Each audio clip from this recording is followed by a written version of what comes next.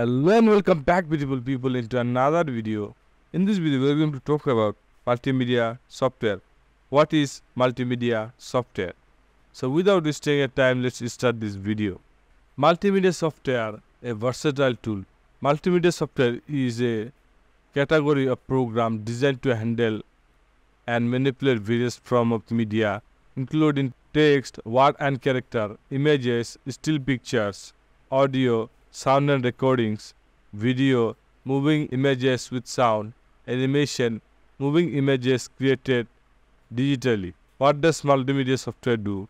Essentially, it allows you to create, produce new multimedia content, edit, modify existing media files, manage, organize and store media collections, share, distribute multimedia content across different platforms.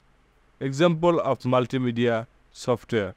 There's a wide range of multimedia software available, catering to different needs. Images editing, Adobe Photoshop, GIMP.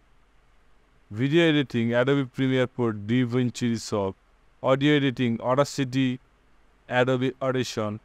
Presentation software, Microsoft PowerPoint, Apple Keynote. Media player, VLC Windows Media Player. Authoring tools, Adobe Flash. Articulate storyline. Application of multimedia software.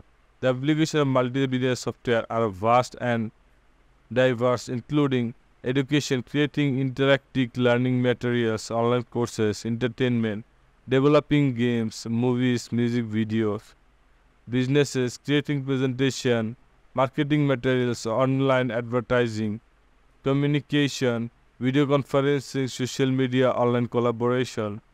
In essence, multimedia software is a powerful tool that enables the creating, manipulation and disruption of engaging and informative content. So guys, I hope you understand this video and learn something new.